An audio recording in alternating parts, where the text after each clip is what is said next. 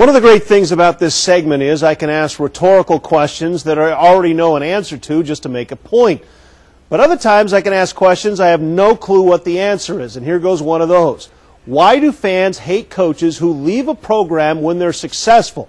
In fact, in 25 years of covering teams in the area, I swear, fans seem to hate a coach for leaving more when they're winning than they do hating a coach for losing. Case in point, Washington State.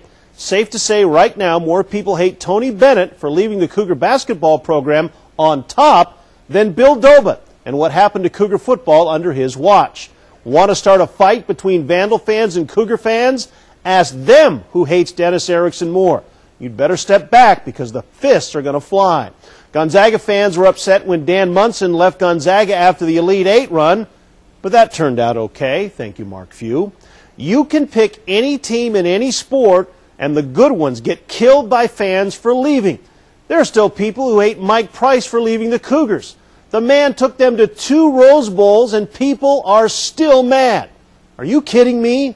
If my team got a ride out of a guy that took us from the bottom of the conference standings to the postseason, I'd love him. Much before the guy who took us from the postseason and drove us into the cellar, I'd hate that bum. I guess people are just upset when a good coach leaves because they're just not sure things will keep rolling. One more question.